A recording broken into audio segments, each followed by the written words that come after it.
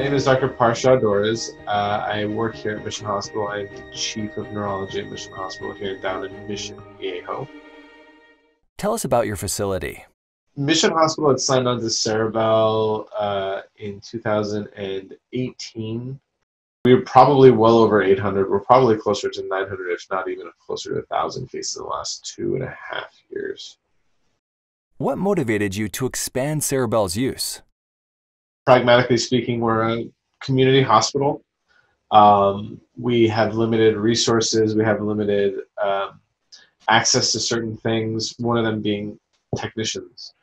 It was very much a 9 to 5, Monday through Friday. So, and I saw that, and I was seeing how it was affecting patient care. And so that was the biggest driver as far as motivation to expand its use.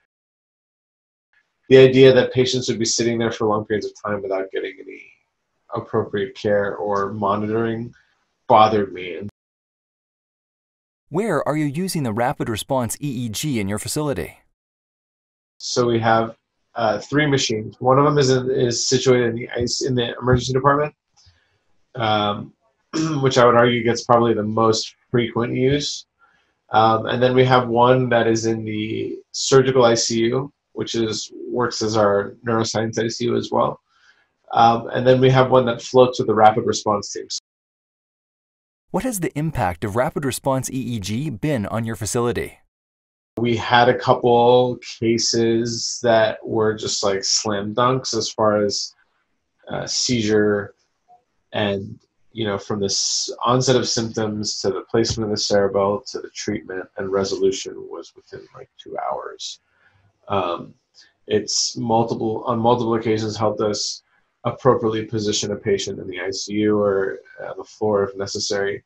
I mean, all around it's been a positive influence on our care for patients.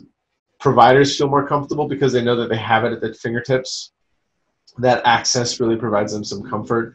The ED sees it more of a tool of their own now, and they don't really have to wonder if they need it or not. They can just put it on and get themselves an answer fairly quickly.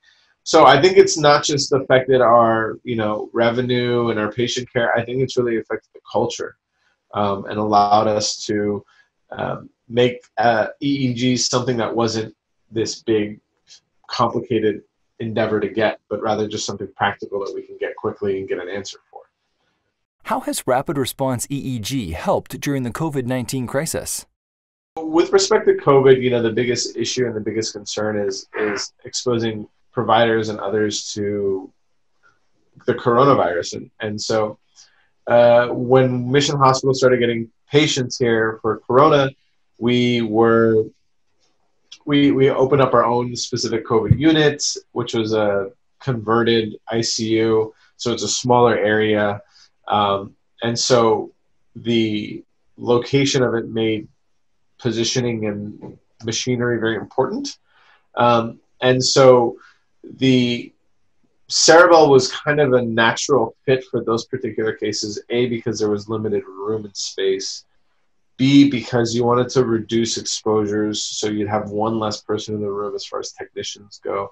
The nurses are so well adapted and so well trained in this stuff that they can just put it on in their sleep probably. So it was another thing that the nurses could implement without having to expose another provider or another healthcare worker. And so you had space, you had safety, and then precautions and safety as far as cleaning the unit. It's much easier to clean a Ceribell machine than it is to clean up an entire monitoring system. So it really was a kind of a no-brainer, no pun intended. And that's because, in most of the cases, we weren't worried about, is this person having a convulsive seizure or not?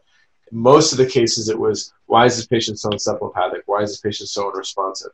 And so it was a good tool to give us that yes or no answer. We weren't looking to localize something. We weren't looking for in-depth and spatial analysis. We were really looking for just yes or no, and that's really what Ceribell's for. So.